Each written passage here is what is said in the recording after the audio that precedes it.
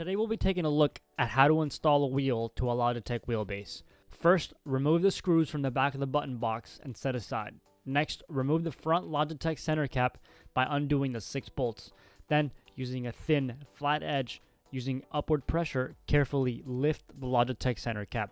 This will then release the wheel rim, button box, and circuit board. Carefully remove the circuit board plug by lightly pulling on it until it releases from the board. Begin to remove the board and button assembly from the wheel by undoing the screws on the board. This will then reveal the screws holding the button box in place. Remove those as well. Once the board has been separated from the wheel, we can begin reassembly by reattaching the circuit board to the button box. Once the circuit board and box have been put back together, we can now plug the circuit board back into the base. Next, turn the unit over to reinsert the screws on the back of the button box and tighten them down. Next, remove your MPI hub from its packaging and line it up with the bolt pattern on the Logitech wheel. Complete the install of the hub by inserting the provided screws and tightening.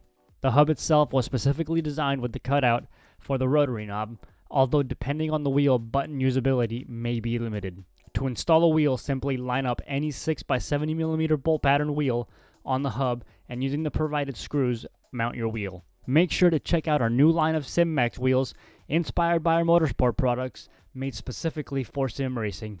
Available now at maxpapisinc.com.